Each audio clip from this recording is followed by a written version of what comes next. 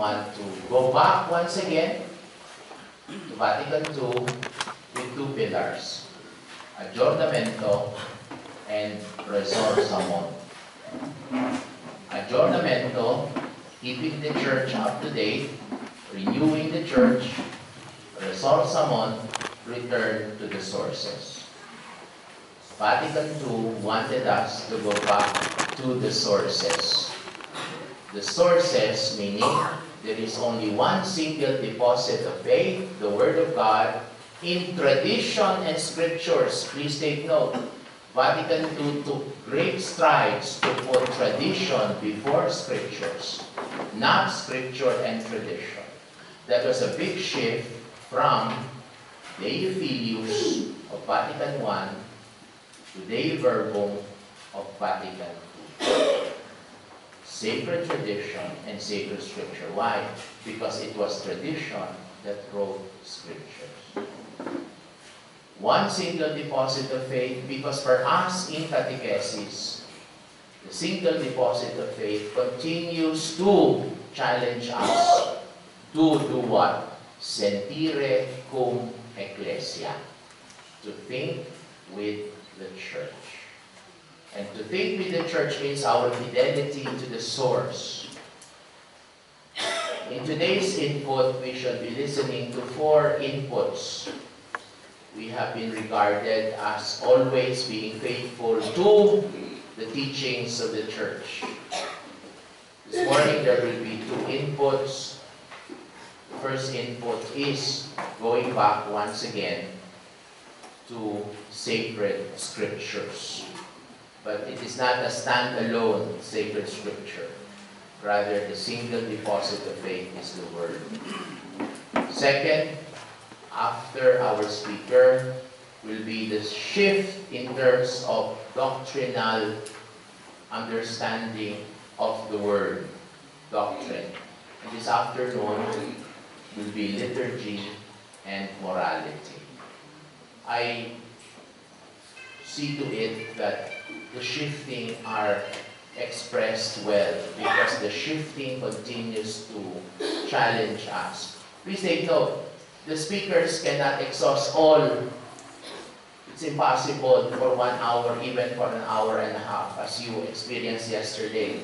Father Albert told me he wanted to give more, but because of the time constraints, he could not give it. But consider this input and this afternoon as a part of the continuum that all of us hopefully will undergo in the next few years. For us to understand the development of doctrine. Take note, Henry Cardinal Newman wrote a very important theological input known as the development of doctrine. There is one very important principle in the teaching of theology, and that is, it is not an end-all, stand-all in terms of doctrinal understanding. Doctrine, because it is organic, continues to grow and develop, but the substance remains the same. But in the optic of the new evangelization, this content must be understood from the point of view of new methods, new expressions, and new ardor. To begin our input this morning, dear colleagues, I'd like to present to you a person who is not a stranger to all of us. That is why I did not ask for their curriculum vitae, because their face sounds familiar.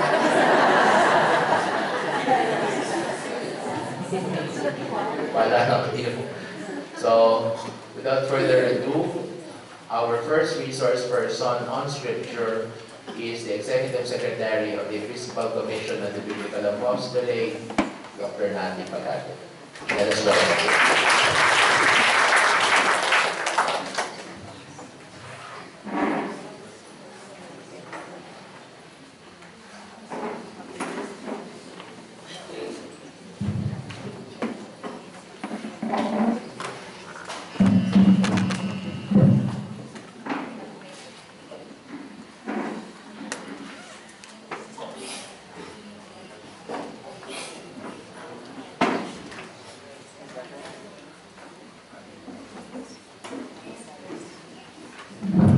Good morning, partners in the Word.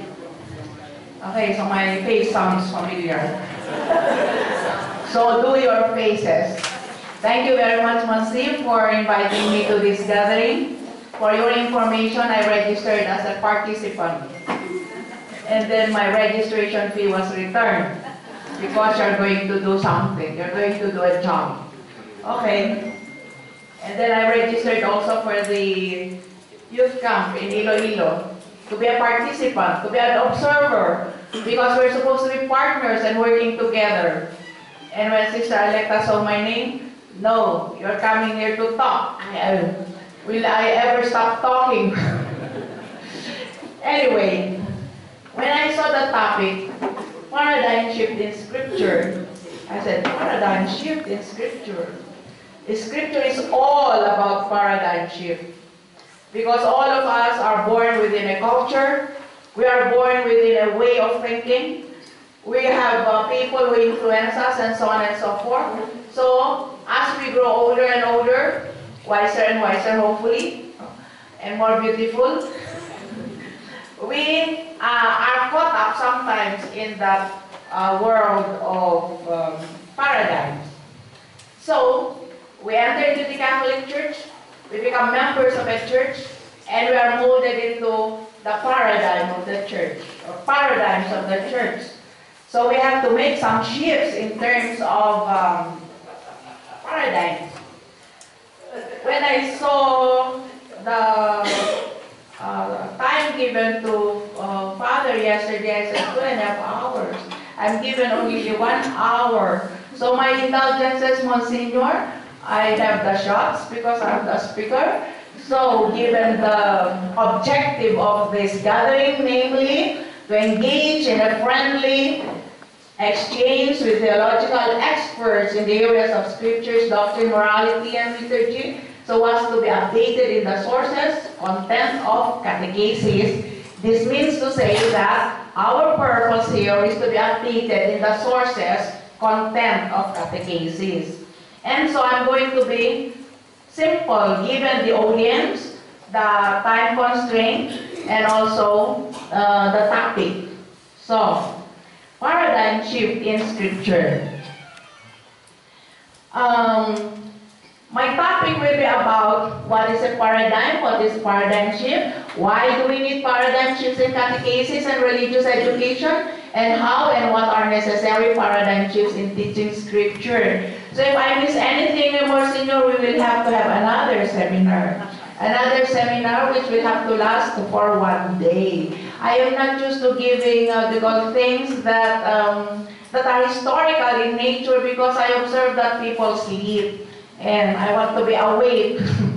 So I'd like to deal with things that are really operative in the here and now, that are very, very relevant for us in catechesis as well as religious education. And I'll try to be as simple as possible so that we can integrate it in our methodologies as well as in the content. Because you're talking here about content in catechesis. Okay. So, when we speak of paradigm, we all know already that it was Thomas Kuhn in a book which came out in 1962, who popularized the word paradigm in his book, The Structure of Scientific Revolutions. A paradigm signifies an implicit or explicit set of rules that molds a person's perspectives, affects the way he sees, and shapes his view of the world. A paradigm is a way of thinking, it's a way of looking at things, it's a way of looking at anything in the world which influences your way of thinking, it influences your behavior, it influences your lifestyle, it influences everything, including your way of relating with yourself and way of relating with others. So, a paradigm shift would of course mean a change in the basic assumptions within the ruling theory of science. I have here the basic, the assumptions that have been given by scholars of the past and the way they interpreted Scripture and so on. But I think that should have been in an earlier seminar, because we are already confronted with so many things which need our attention with regards to paradigms and paradigm shifts. So I'll deal with that. So, yeah. Why do we need paradigms? Why do we need paradigm shifts? There are so many things that are happening today. And one of the things is here, the laws, the list, those who are not in the list, many are leaving the church. That is one of the reasons why we had this plenary, we had this synod on the Word of God. Because the Pope Benedict XVI, Pope Emeritus, thank you. So our Pope Emeritus said, how come, and it was conveyed to me by our chairman, Bishop Ambo, the Pope asked him, how come there is an exodus from the Catholic Church to the born again, especially to the Pentecostals? That is why they came together in 2008 to come up with the answers. Bakit ganito ang nangyayari sa mundo ngayon? Once upon a time, we were very many. Now there's an exodus. How come? And they came up with two answers. Namely, first, the knowledge or the focus on Scripture. You know, in the other groups, our brothers and sisters, whenever you are sick or whenever you're confronted with a problem, they come up with a scriptural text. Galing, ha? Nung ako ay nagkasakit sa hospital, siyempre, sari-sari mga bisita ko, may mga Katoliko, may mga born again, may mga Methodista. So when our friends from the other groups come, they would say, teka, magdasal natin yung paa mo. Kasi namaga po ang paa ko eh. I had this Staphylococcus aureus and I almost died. So, I was telling the Lord, sige na, take me na, kasi it's too painful, take me na. Pero hindi na take me naman. They said, if I would have been late for 7 hours, I would have been dead. Sabi ko, sakit talaga po ni Lord. And then I was reviewing my life. Pwede na, Lord, sige, take me na. Hindi pa ako namatay. Tapos nung minsan, nag-aeroplano ako papuntang sa kasama ko, maraming Muslim. Sa ganyan-ganyan yung aeroplano. Sabi ko, yung mga kasama ko, inshallah. Sabi nila, ako, hawak ko yung cross ko, not that, Lord, not this way, Lord. Ganyan. Tapos nung nag-isip ko na yung airplane, sabi ko, di ba sinabi mo okay na? Pwede ka nang punin ni Lord? Bakit ganyan ang reaction mo? Sabi, di ba wala ako ready. No? So when visitors from the other groups come, they pray. When my visitors from the Catholic group come, they're very happy. Sige, kainin mo to. Dapat, di ba mong kainin ito? At dami namin nila instruction. At saka, bigyan na naman ang hawak mo. Huwag mo na yan. Asaya-saya namin. And then, babaya, alis na sila. Itong refrigerator, kaya unahin mo ngayon ito. Tapos, alis na sila. Pero you know, my friends from the other groups, they never leave without prayer. They never leave without the biblical text to read to me. To read to me in relation with the part of my body that is sick. But I noticed that they only read one. There are different groups that they only read one. Ganun pala. Minememorize nila. Isa lang pala. Pare-pareho sila. From the book of James. But I don't comment. I just, ang ganda-ganda. The feeling of being prayed over. I was sick in a hospital. I will not mention where. And then I said, is there no communion to be given every day? Okay, we will give you communion. And the person who comes to give communion, Mother Christ. Amen. And then he lives. Mother Christ. Ano ba yan? Sabi ko gano'n, is that not a sacrament which is supposed to help you, enlighten you, give you hope, and give you consolation that at a time of sickness, at a time of need, that the Lord is there to help you and to be a consolation to you. Sabi ko, dapat may mangyari dito. No? So, daming confusions, and daming young adults leaving the church. What else? No? We have several paradigms of the world that is now put vis-a-vis the paradigms of the Word. So, there are so many idiosyncrasies, ways of thinking, ways of living that is offered by the world. And it is challenged by the paradigm of the Word. And vice versa. The paradigms of the Word are now challenged by the paradigms of the world. And even us, sometimes we are confused. What is it na talaga? I saw many times on internet, is Jesus really a historical figure or is he a myth? And then there was once where someone from the religious group said, wala na palang limbo. And then maraming nabulabog dahil wala nang limbo. No? So there are paradigms that shape our world. There are paradigms which we are so used to that when it is shaken, our whole world is also shaken. Bakit ganon? No? So, we have this encyclical by St. John Paul II which describes a situation. The first two options were entire groups of the baptized have lost a living sense of the faith or even no longer consider themselves members of the church and live a life far removed from Christ and His gospel. In this case, what is needed is a new evangelization or a re-evangelization. So we all know that we have been founded on this evangelization, and then new evangelization, and then re-evangelization. And then it is said that because we are people who are sacramentalized but not evangelized. So ang dami-daming pumasok na idiosyncrasies, mga pagbabago na kailangan nating i-straighten, kailangan nating i-define, kailangan maging klaro, lalo-lalo na sa atin ng mga religious educators at saka catechista. Kasi kung ikaw ay isang hilo na teacher, syempre, hinihilo mo din yung mga estudyante mo. Kung the blind, they say, cannot, the blind, you will fall down by the precipice before you know it, no? So, because of this, we need new paradigms. Also because, we have things every year. We have the year of the faith, we have the new evangelization, we have the year of the laity. We are told to be brave. How are we going to be brave? No? And then we have the Verbum Domini by our Pope Emeritus in 2010, and then we have the Joy of the Gospel, and yesterday we had the new evangelization, and yesterday we had a good dose of Laudato Si. Ano ang sinasabi ng lahat ng ito? Paano papasok ang lahat ng ito sa sinasabi ni Father kahapon na dapat habihin ang mga ito, we have to be able to put them in one nutshell. We have to be able to link them with one another so that we'll be able to convey them in the way they should be conveyed. So ano ngayon? All Christian people must make a fundamental paradigm choice. Dahil sa dami-dami ng mga paradigms na ito, lahat tayo kailangang pumili ng isang paradigm. The decision between what is and what seems to be. In the eternal and the temporal. Shift from a cultural way of saying life to a biblical way of saying life.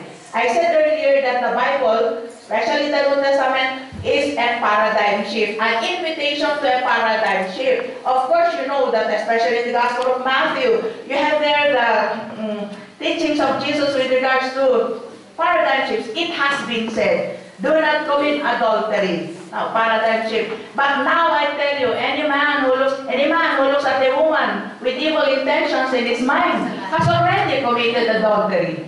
So yun pa lang ha, tinitingnan mo pa lang. Wala ka namang sinasabi. Tinitingnan mo pa lang, pero yung internal disposition mo, meron pa lang sinasabi. Pero ngayon, pwede natin baliktarin. Any woman who looks at a man, with compassion, in her mind, has already committed adultery. So, yung ating pag-iisip, even the intentions themselves, have already a bearing in what it is not to be a Christian. Tapos pinipresent ni Jesus sa Matthew, ng evangelist rather, sa Matthew 6, sabi niya, the different sides of piety, we have prayer, we have almsgiving, and we have fasting. Those are the signs of prayer during that time. But Jesus said, well, if you pray, do like this. No? Look at them, they stand at the street corners and everybody who sees them, wow, he's praying. Oh, it's a very big rosary. There were no rosaries at that time, by the way. That's only the 12th century, no? So, wow, he's praying. And then the evangelist says, you have already received your reward. And he's repeating, of course, he's saying, Jesus said it. And he says that you have already received the reward. When you pray in secret. And the Father who sees you will reward you. When you give alms, do not even let your left hand know. Is that possible? Do not even let your left hand know or your right hand know what your left hand is doing or what your right hand is doing. We have to find out what is really the meaning of that in the context of that time and try to find out how is this now operative, how is this to be taught in the context of our time. So we know that when you say right hand, that is very, very important. So I asked my teacher, actually, my Bible teacher, by the way, if Father yesterday armed himself with the book Laudato Si, I arm myself also with Verbum Domini, but I'm not selling. But you can come to our office or copies. And the Joy of the Gospel, this is imported from China because it's less expensive there. Yeah, I will be quoting from these two books because our paradigm shifts should come from a very recent, it's still very hot with us, no? So when we do catechesis or religious education, dapat we should keep in mind these things here. And then I continue yung mga paradigm shifts sabi natin, when you give alms, don't even let your left hand know what your right hand is doing. Do not even let your best friend know what you are doing. You don't put the name of Congressman so-and-so donated all the pews that is in this church, and this church is donated by that and that. Because you have already received your reward. So Jesus is always pointing out on something internal rather than something that is external. Because we can be very externally pious, but what is happening within us, if something comes from within, then it must be genuine. But if it is only external, then it might not be, like the apostles in Matthew 28. It says there, all authorities, they went to Galilee, and they all bowed down. But they all worship Him. The word is worship. They all worship Him, but some doubted. So you may be worshiping, but you're doubting pala. No? So even at the end of the Gospel, sa Matthew 28, sabi niya, some of them doubted. Anyway, that is not what we're going to deal with. But I'm just pointing out the paradigm shifts, the invitations to have paradigm shifts that are contained in the Gospel of Matthew. And as you read on, there are more and more and more. Like for example, when we speak of cultural paradigm shift, culture, Filipino, pag may sakit ng loob ka sa isa, sabi mo sa isa, alam mo, sakit ng loob ko sa kanya. Bakit naman? Dinenggoy kasi ako nag-enggoy ka lang. Natrotot ka pa? So, you talk to him. Now, you read Matthew 18. It says there, when you have something against somebody, you go first to that person. That is not our culture. You don't go straight to the person because of fear. What else? You're ashamed. Or what else? So, you talk to another person. But in the gospel, it says, go first to that person, and then go to, if that person does not listen, then you invite another person to go with you, or two persons, or you go to the church. You exhaust all possible ways and means to be reconciled with that person, or to settle that difficulty with that person. That's also a paradigm shift from what you used to do and what the gospel is challenging you to do. Kuminsan sabi sa akin, Nati, sayang ka naman. Ano ko sayang? Kasi hindi ka nag-asawa. Lahat pa ng nag-asawa, fulfill. Mabuti nga wala akong asawa, pwede akong panakan-lakad kahit saan-saan, di ba? Sabi, asawa ka, mag-ask permission ka pa, pupunta ka. Sasakit pa ang loob mo. Araw-araw nakikinig ako doon sa mga hinanakit ng mga wives, no?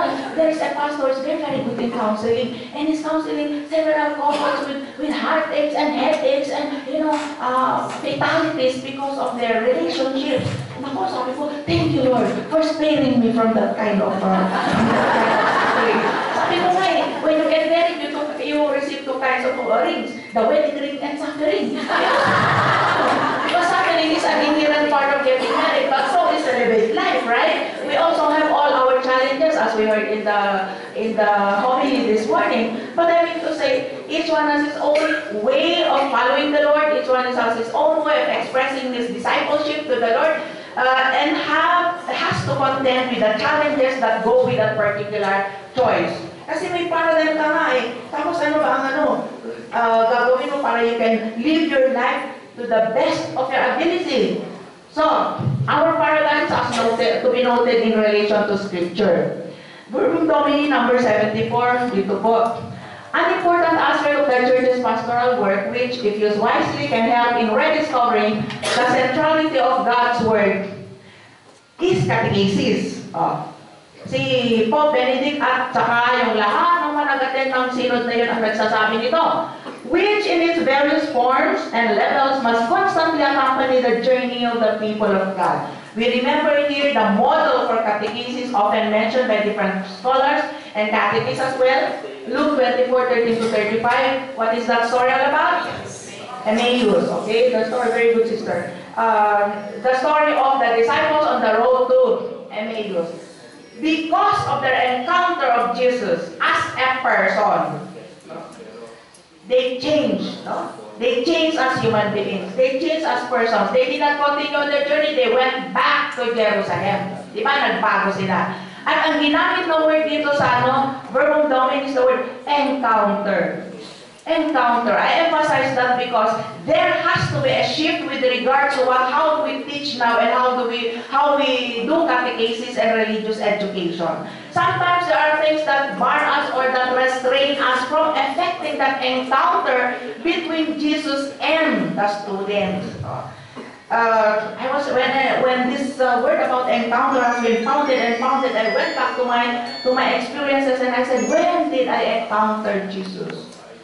And then I came to the realization, I encountered Jesus through my Bible teacher. My Bible teacher, who to me was so genuine, was so authentic. I went to him because I had problems, and he listened to me. Who am I who comes from Mount Timbuktu, and who is he who's a scholar, and who has gone to all schools in the world to study, and listening to me, who comes from the mountains, and was nothing to tell him except the sorrowful mysteries of my life. Nakinig siya talaga, kahit na scholar siya, kahit na saan-saan siya nag-aral. Talagang natouch ako doon. Tapos I went on testing him. Sabi ko, maniwala ka dyan. Patalino yan, hindi niya yan. So, sabi na, it's okay natin. You can call me anytime. The naughty in me, kasi my name is naughty, but sometimes I'm naughty. So sabi ko, sige nga, i-testing ko nga ito.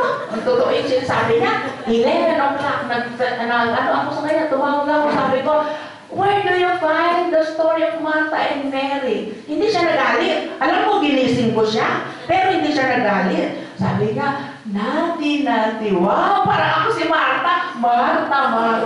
Diba? Nati, don't you remember it is in Luke 10?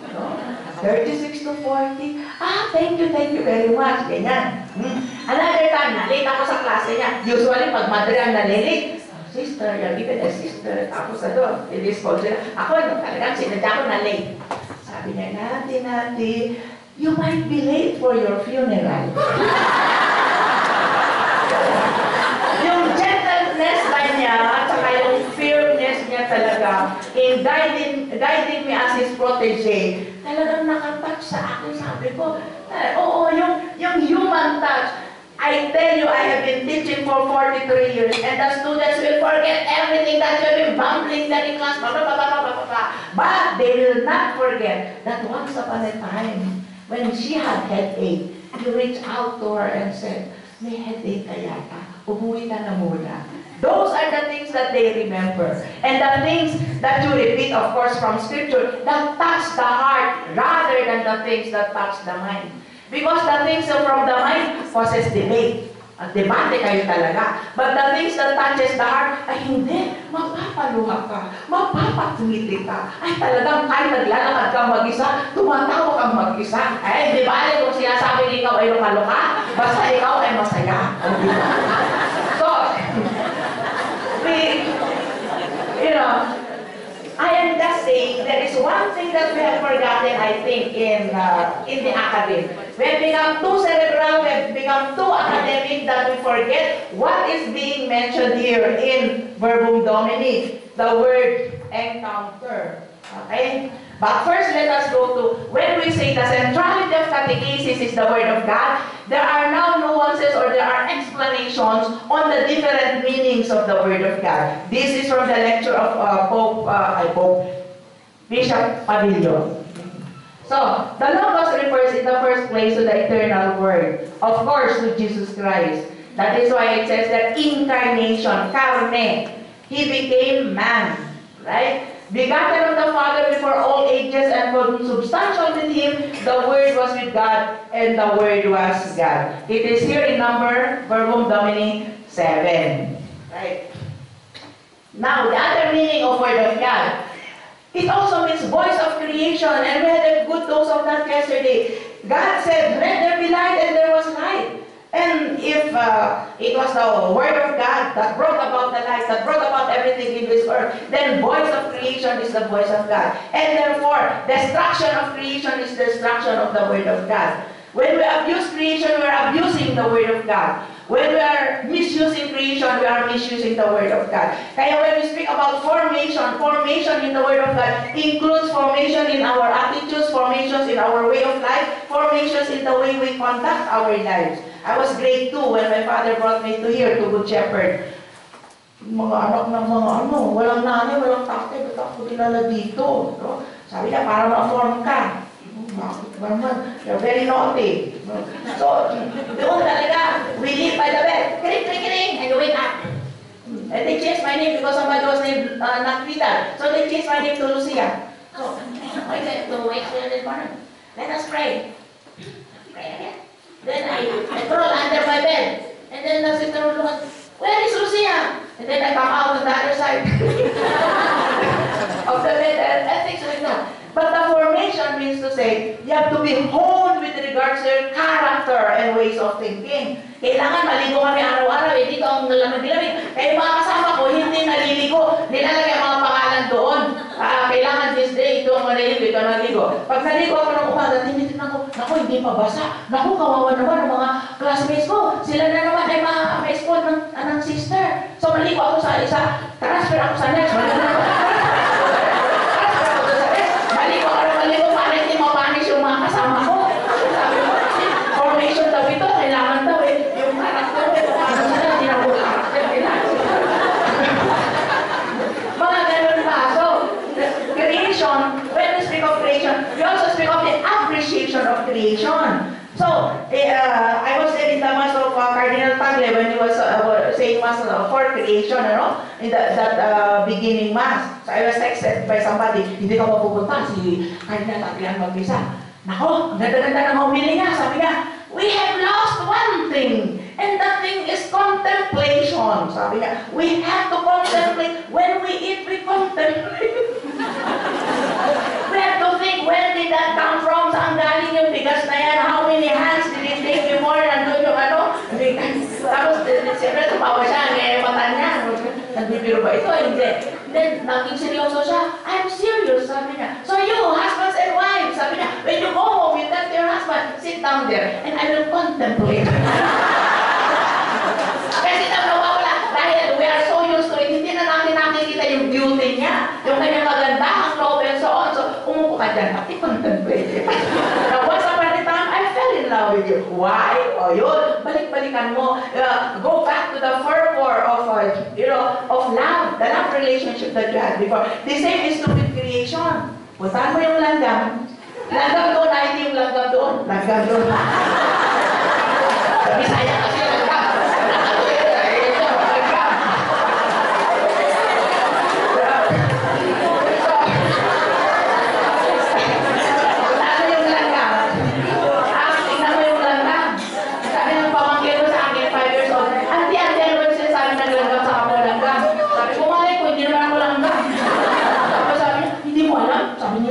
Hindi mo alam yung sinasabi. Ay, kahit na doktor, hindi niya alam. Hindi niya nga magagamot yung ano eh. Yung lang kahit yung tao lang aso eh. But, seriously speaking, we are told to appreciate, not to depreciate nature. And one of the things that Father rightly pointed out yesterday is misinterpretation of Scripture. When we said, for example, we are masters of creation, our paradigm of master is to control, to have dominion over and above. It is not the idea of stewardship. But now we are told the idea there is to help in creation, because the more you destroy creation, the more we are destroyed. I was interviewed about the end of the world. Is it true that the planets will have foundation against each other?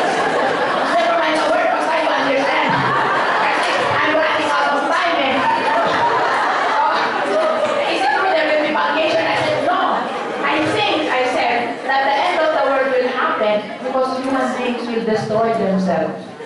They're going to destroy us. It's already said, tayo naman mismo ang sumisira sa ating sarili. Tayo ang sumisira sa ating katawan. Tayo ang sumisira sa mundo. At alam nyo naman ang mundo, pag sinira mo, if you destroy nature, nature will hit back to you. And you have no other way but to, adhere to the way nature has hit back to us. And that is why, very practical yung mga examples ni Father kahapon. How do we teach our students so that they will be attuned with what we call it, the Word of God, which is also found in the voice of creation. We are a throwaway culture. We want everything to be easy, and then we throw away. Why? Because we want to be progressive guru. And progressive is measured in terms of money. And you go to the gospel, and what does Jesus say against money? You cannot serve two masters. You will either hate one or love the other. You cannot love them both at the same time. One has to be over the other. Yun ang paradigm shift. Yesterday I was listening to a group of people over Radio Veritas. They were so happy. They said, I give up ko din ang lasal. Alam niyo yung lasal, you can receive 100,000 pesos a month and more. Kasi ikaw ang head, ikaw pa yung, umupo ka pa sa thesis writing, meron ka pang research. Kahit walang bumabasa, basta may research ka.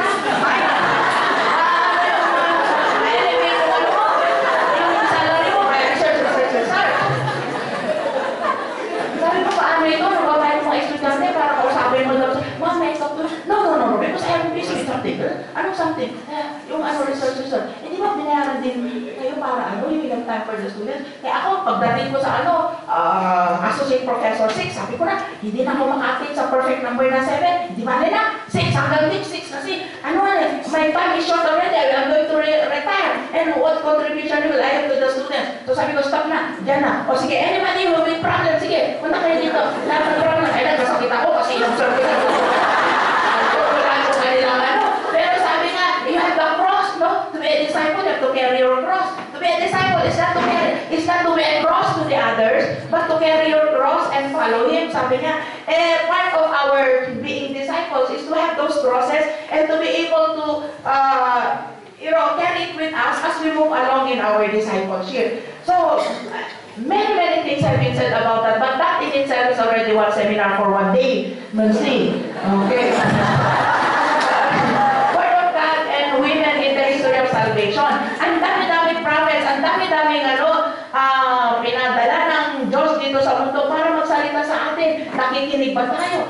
Prophets, apostles, saints, no? Mga examples dyan.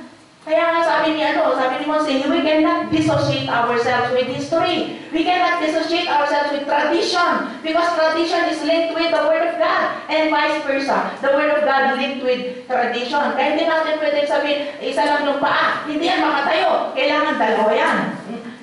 As human nature can show. Okay. And then, we have Jesus Christ, of course, the incarnate Word. In the beginning was the Word, and the Word was with God, and the Word was God. You find that in John 1:1. So, yun. Bisan ko kasi nandiyan naman yung okay naman yung iba. So, pero kung okay nyo, you have to know how to explain it also, the way I explain it.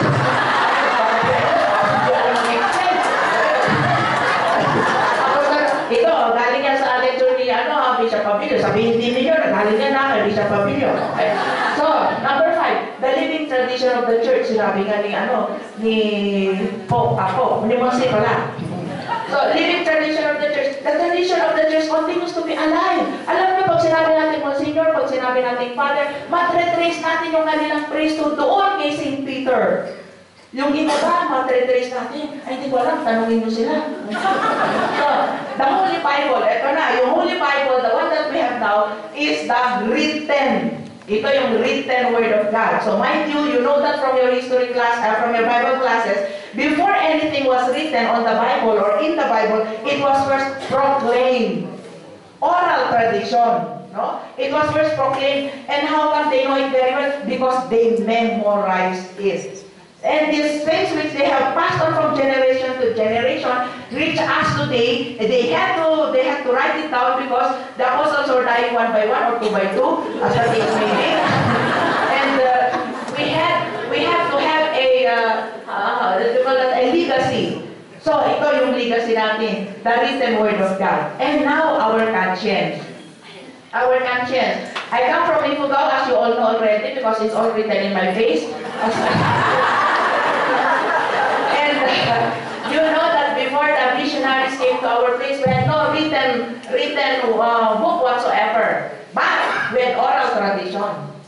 And I would say, Mama, apay kasi bakit ganyan yun? Kasi, yung ninuno ng mga ninuno mo, sino yung mga ninuno namin? And she would be able to go until the 14th generation.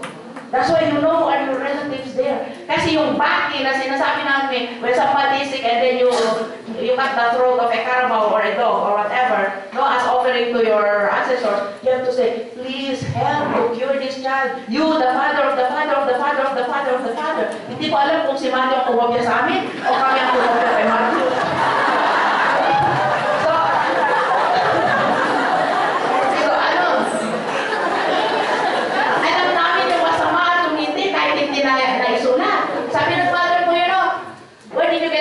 Sabi ng brother ko, I have 8 brothers. So I'm the captain of the army. Kasi I'm the eldest, no? So, sabi ng brother ko, ako dun sa daan. May-ari ng itlog na yan. Manok, hindi naman ako alam kung may hahanap sa manok na yan. Isolin mo yung itlog na yan. Hinahanap namin. Tapos sabi ng mother ko, huwag kayong kakain ng isang bagay na hindi galing sa inyong pawis.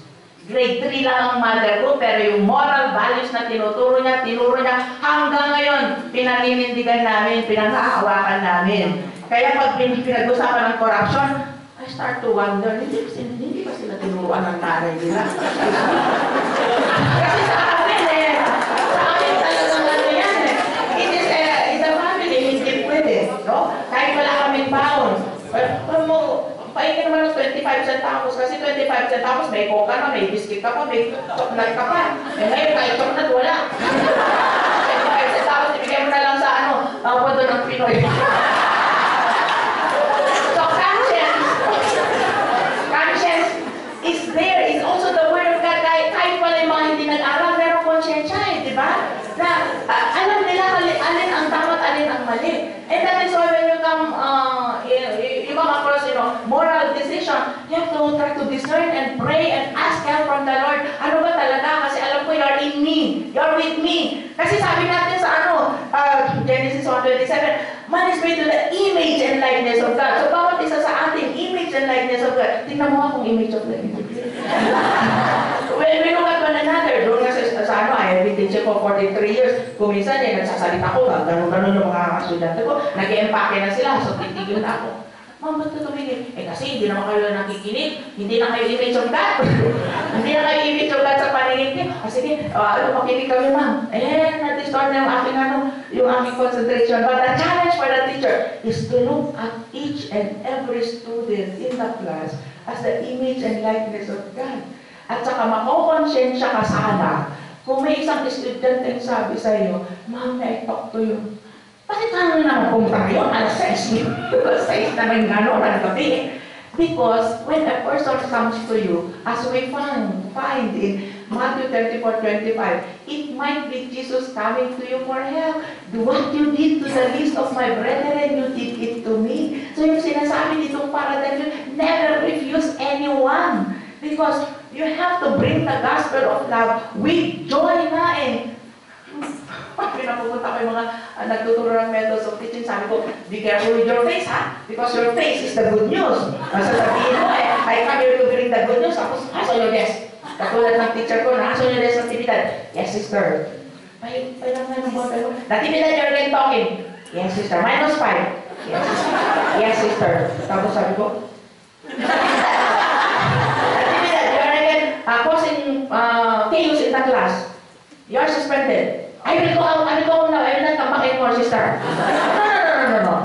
And then, kasi siya din, may mga question din ng pari So, anyway, we know what is good or bad from our conscience. So, kailangan gamitin din natin ang conscience natin as the Word of God. But we have to listen to our conscience. We have to hone our conscience. We have to educate our conscience para hindi naman maging lax conscience or erratic conscience. Okay. Scripture invites us to paradigms and paradigm shifts. Maraming paradigms ang nandito sa Biblia kung babasahin ninyo. Eh, syempre, kung marami kayong Bible at ibang bahay, dami-daming Bible, hindi naman binabasa. May pumunta sa bahay, sabi niya, Mother, tuturo ka daw ng Biblia. Sabi ko, bakit? Pwede bang makibit-debate sa'yo? Sabi ko, Holy Spirit, sabi mo sa akin, paano palalayasin ang mga ito? Kasi the Bible was not written for debate. The Bible was written out of faith for people with faith, so it has to be understood in the light of faith also. So sabi ko, nabasa ba ninyo ang Genesis to Revelation? Ay, hindi po ma. Ay, nakikipag-debate lang ako sa mga nagbasa ng Genesis. Sabi nila, sige mo, alis na kami. Sige, alis na sila. Nung umalis sila, sana yung Biblia, ano ba ba ang hindi ko nabasa doon? Mapapalit sila papalo na yan. When you read the books of Scripture, you will see that it is constantly about paradigms, ways of thinking, cultural ways of thinking, and it invites you to another paradigm, especially the paradigm of Jesus. Jesus is the center, as mentioned already, and it is there in our